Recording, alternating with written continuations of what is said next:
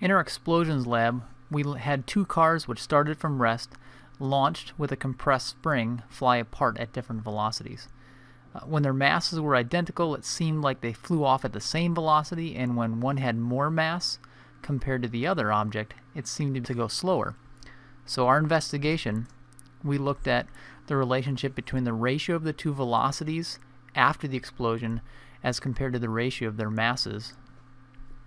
The independent variable, we changed the ratio of the masses by either adding more or less mass to one of the cars, and then we found out what the resulting ratio of the velocities were.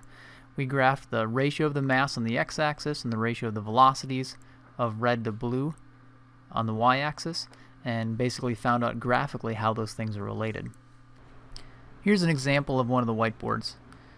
When this group graphed the mass ratio, the ratio of the red mass to the blue mass versus the velocity ratio, the red velocity to the blue velocity, they found out as the mass ratio increased, the velocity ratio decreased, which means when the red car's mass as compared to the blue car's mass increased, they found that the red car's velocity versus the blue car's velocity decreased. This original graph looked like a hyperbolic relationship, and they linearized it or re-expressed this to get a straight line so they could write an equation in the form of a slope-intercept form of y equals m times x plus b. They inverted the x variable. Well, the x variable was the mass ratio, so the inverse of the mass ratio versus the velocity ratio gave them a straight line, and their equation was the velocity ratio was equal to 0.9869 times the inverse of the mass ratio. Looking at another group's data, they found something very similar. When they graphed the ratio of the masses versus the ratio of the velocities, they also found an inverse type relationship. As the mass ratio increased, the velocity ratio decreased, also a hyperbolic relationship. They also linearized it by taking the inverse of the x variable. In their equation, they did something a little bit different. The inverse of the mass ratio is just, instead of the mass ratio being the red mass to the blue mass, the inverse of that would be the blue mass divided by the red mass. So their equation became the red velocity divided by the blue velocity. It was equal to 1.059 times the blue's mass divided by the red's mass. See that the slope was a little bit bigger than 1. In the last groups, it was a little bit smaller than 1. When we looked at everybody's data, everybody had a slope of around 1, a little bit higher or a little bit lower. Let's try to generalize these results. If we take the last group's equation, we've got the velocity ratio of red to blue is equal to 1.059 times the inverse of the mass ratio plus 0. Though there was no y-intercept, or the y-intercept was considered insignificant. Turns out to be, or we can generalize it to approximately 1, and the slope didn't have any units, it was unitless.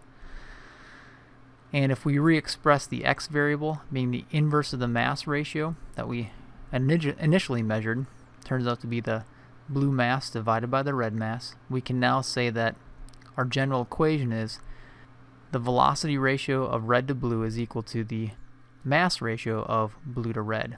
So if the blue mass is double the red mass, the red velocity will be double the blue's velocity.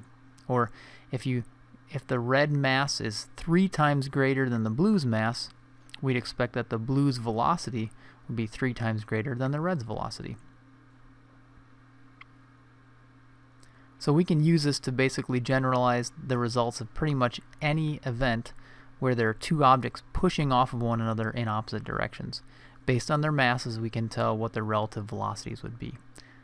This works for two cars exploding, or this works for a bullet being launched out of a gun, or an astronaut pushing an oxygen tank away in space. The ratio of the masses will tell us how the velocities will be related. I'm going to take this one step further. If we cross multiply this equation, where we take the red mass times the red velocity, that will be equal to the blue mass times the blue velocity. We see that, and now remember, this is a general result, so for any mass ratio that was picked and the resulting velocities, we see that the product of the red car's mass and its velocity was always equal in each instant to the product of the blue car's mass and its resulting velocity. Now, a mass times the velocity, or the product of mass times velocity for an object, is actually pretty special in physics. We're going to investigate more about why and how that helps us solve these type of problems and collision problems. But the product of a mass times a velocity in physics is known as momentum. And this is going to be a new term which you guys will need to define in your formal lab report.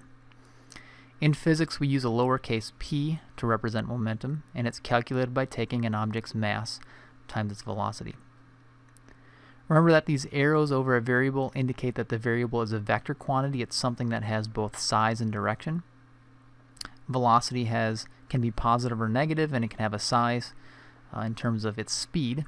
So momentum can also have a size and a direction. If your velocity is negative, your momentum is negative. If your velocity is positive, your momentum is positive in sign.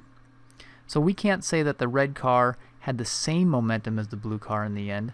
They might have had the same magnitude of momentum because the product of the mass and the velocity were the same value, but one car had a negative velocity, the other car had a positive velocity, so we could say that the positive amount of momentum that one car had would be equal to the negative amount of momentum that the other car had in this explosion event. The last thing is just to look at the units.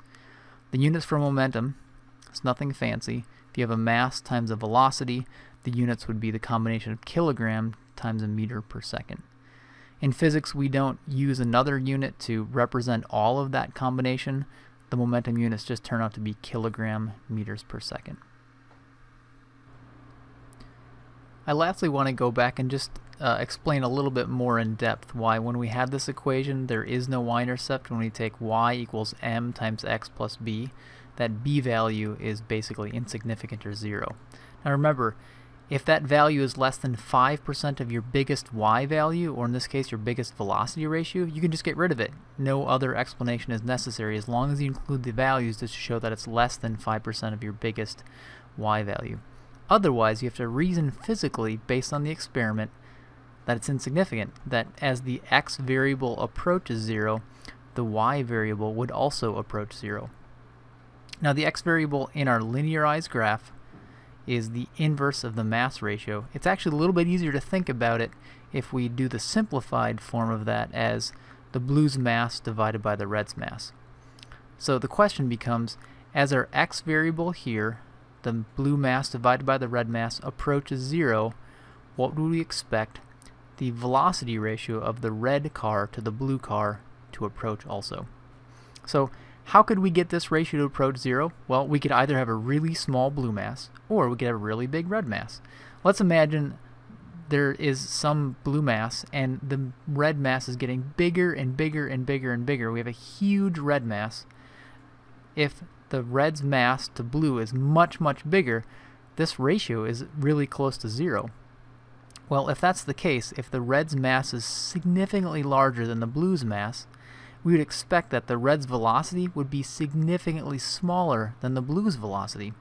So a really small ratio of masses where m red is really big would lead to a velocity ratio that's really small because the red's velocity would be really small as compared to the blue velocity. So that shows that as the x variable, as this mass ratio approaches 0, we would expect that the velocity ratio would also approach 0.